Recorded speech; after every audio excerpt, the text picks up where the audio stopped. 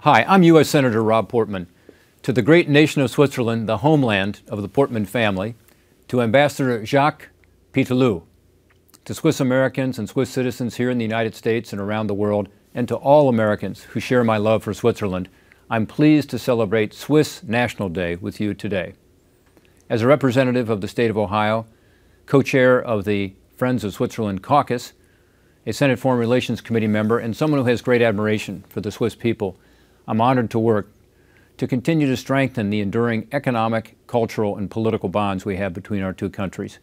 Bonds that were built on our shared values of liberty, the rule of law, human rights, and free enterprise.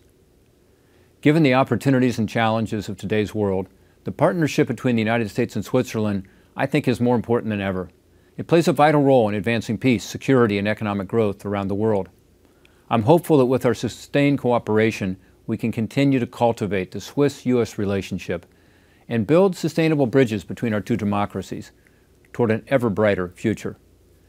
In these uncertain times, it is more important than ever that we reaffirm our shared values and stand together as allies. So on this Swiss National Day, I'm proud to celebrate my Swiss heritage and to join you in celebrating Swiss National Day.